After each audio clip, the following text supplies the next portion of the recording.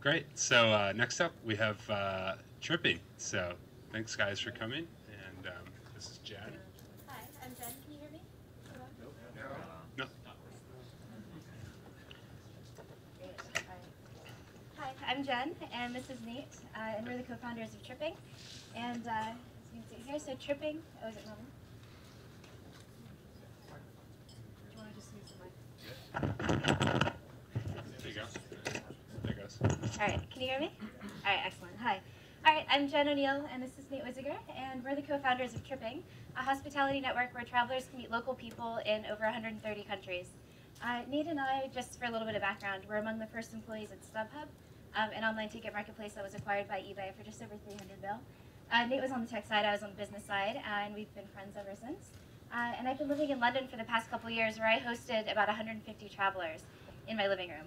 They were aged 18 to 68, came from over 30 countries, and I kept hearing the same stories over and over again about how they wanted a safe and easy way to meet local people wherever they went. So that's kind of where Tripping started. So right now we'll give you a quick demo of the site. So let's say that you are going to New York. So you just do a search for New York, and you'll be able to see all of our Tripping hosts in the area. So what you can do is, once you're in New York, you can meet people who will give you tips about where to go, kind of off the beaten path. You can meet people for coffee and parties. We have a lot of students on the site who get together for for parties wherever they go. And you can also arrange homestays, so you can stay with local people in their homes. And we might not be connected to the internet. Okay. Let's guess, right? All right. So while Nate figures it out. All right. So with our users, they do come from over 130 countries right now. They're growing virally. We have about a 45% word of mouth rate, which is amazing. Of our users, thousands of them have already been meeting in person. We have, a huge range. So we initially thought that we'd get just students and backpackers on the site, but we actually have a much larger range than that. We have retirees as our second largest demo. We also have a lot of families. So what people want is not only a safe and easy way to connect with local people, but also a way to connect with people they really want to meet. So imagine going to London, stepping off the plane and meeting with some tech people. So you can go out for a pint, or whatever, and sit down and talk about the tech scene in London. By the time you leave London, you not only have a much better sense of the local people and the local culture, but you probably expanded your professional network in a very personal way as well, which kind of beats just sending a note out on LinkedIn or something like that. So, all right. Going to New York. Okay, so now let's say you're going to New York. And great. All right, so now let's say you're looking for a host. And just so you know, search is our next big project. So the design is going to look very different pretty fast. It won't be blue. It won't be blue. It won't be blue. But we're designing heat maps and things like that. So it's actually going to be very cool very soon. So let's say you're looking for a host. Let's see, female host, maybe arrival date next week. All right. So let's say you're going to be there next week, and then you just click search, and we'll see who shows up, and then we can click into the profiles. So it's a social network. It's a social travel site. So everyone on the site has a profile. We encourage them to fill them out. Yeah, let's go to the top one.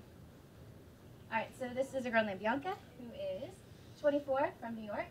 She's hosted 11 times, it looks like. So you can read all about her here. You can also see, when people sign up, they check boxes of things that they're interested in, so volunteering or partying or vegetarian or whatever they might be. So they can actually search for each other that way. She has references, so let's click into them. So once people stay with her, they can leave a reference so that other people on the site know what it might be like to meet, host, or stay with them. You can also sort those, so if you want to see just one swim trippers. Yep. So you can see what other trippers experienced or what other hosts may have experienced with Bianca. And then, so let's say you've read her whole profile and you think this might be a cool girl to meet. You want to stay with her. So click Request a Trip.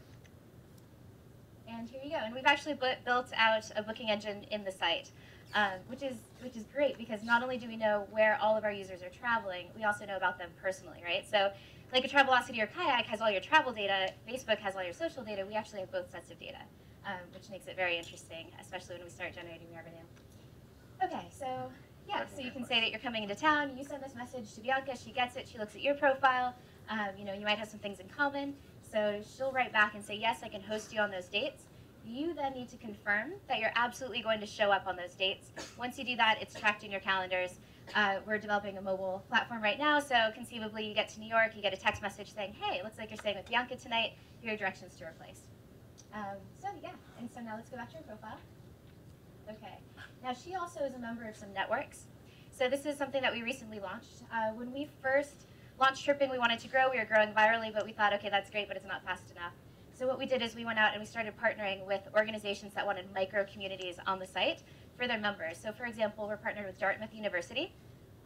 Actually, I think Bianca's a member of Dartmouth, but she's also a member of AmeriCorps. So AmeriCorps has 600,000 alumni. And what they wanted to do was give their alums a way to connect with each other wherever they went in the world. So if you were in AmeriCorps in, I don't know, in Texas, and you go to New York, you can meet up with other AmeriCorps alums because you have that common connection. You probably hit it off right away. So that's what networks are all about. We're partnered with over 25 organizations. Our largest partner is PADI, which is a Professional Association of Diving Instructors, and they have 18 million members, yeah, so some of you might know it. So what they wanted to do is give their members a way to connect with other divers around the world. So we just launched all of these, and they're just starting to promote us now. So yeah, pretty exciting on the networks front. And then community. Okay, so then let's say you're on the site and you want to see what other people in the community are doing. We just launched the community page. This also will be redesigned fairly soon, but for now it's pretty basic.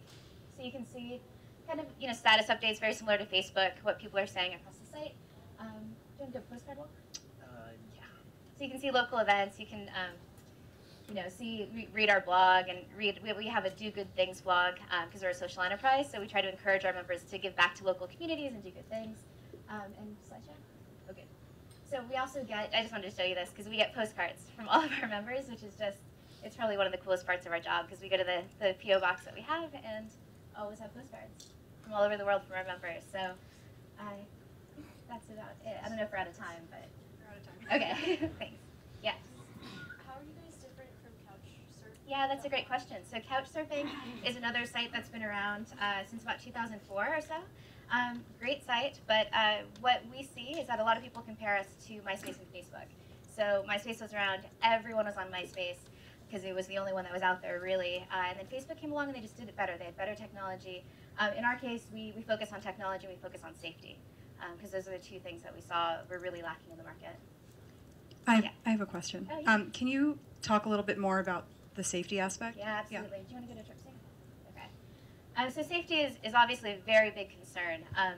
And what we did is when we built Tripping, we actually built it with an 18-year-old study abroad female traveler in mind, because that's one of the most vulnerable demographics. So we have a couple safety mechanisms across the site. It's more than any other site of its kind. So references you've already seen. So that's if you stay with me, you can leave a reference for me. Other people can read that. It's very public. Your picture is next to it. You can also leave anonymous ratings. So that way, if you happen to have an experience that maybe isn't great, you can report it anonymously. So you don't have to worry about it being public information and you being embarrassed.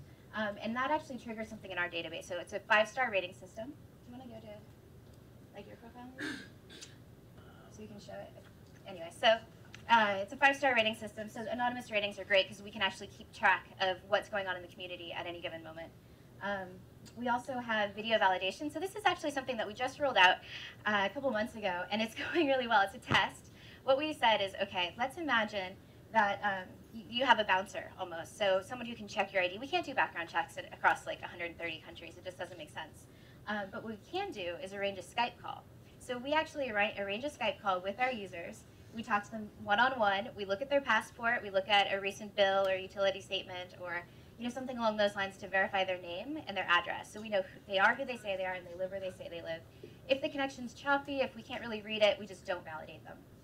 But what we found is not only does it make our users feel safer, it's a great way for us to talk to our users. Like we get to actually have one-on-one conversations with them, not just American users, but all over the world. And actually our South American users love it. So like we end up talking to them for ages. So it's a safety feature, but it's also great for feedback. And then we also have a hotline. So that's kind of the most obvious one. So we actually have a hotline that you can contact if you're a tripper anywhere in the world. If you lose your passport at 3 in the morning in a train station in Prague, you can contact us and we'll help you out. We'll help you figure out how to get to the nearest embassy, or if you need a hotel, something like that, or a local host, we'll put you in touch with. So those are our main safety mechanisms. Yeah.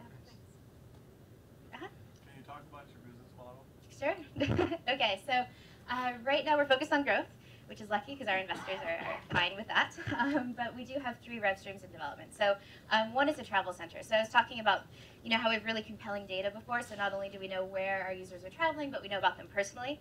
We're building out a travel center where our users can click in and book flights and buy backpacks and do all of that. But we'll be able to take it to a really personalized level, where we can say, hey, it looks like you're going to be in Rio 3 weeks from now, and you're a jazz fan. Well, there happens to be a massive jazz festival going on. Do you want tickets?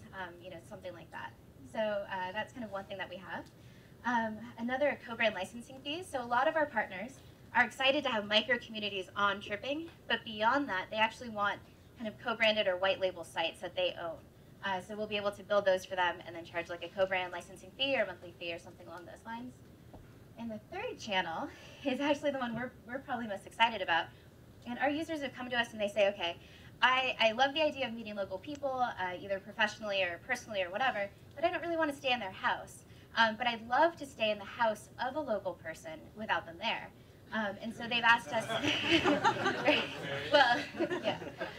So what we're building is, because we're not going to go out and compete with like Airbnb and sites like that. Those are great sites.